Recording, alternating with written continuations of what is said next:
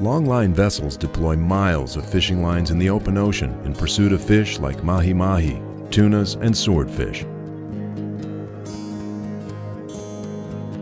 These vessels have the capacity to set up to 50 miles of baited hooks that can be left to soak overnight or for several days. Along with capturing the target fish, the hooks may also ensnare a variety of ocean animals, including sharks, endangered sea turtles, seabirds, and marine mammals.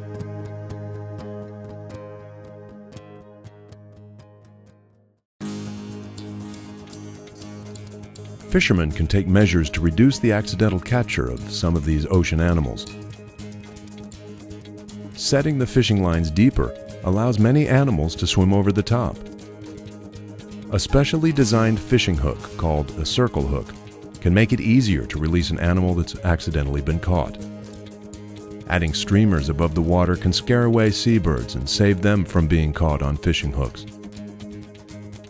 Effective fishing gear modifications like these can reduce the impacts of longline fishing on ocean wildlife.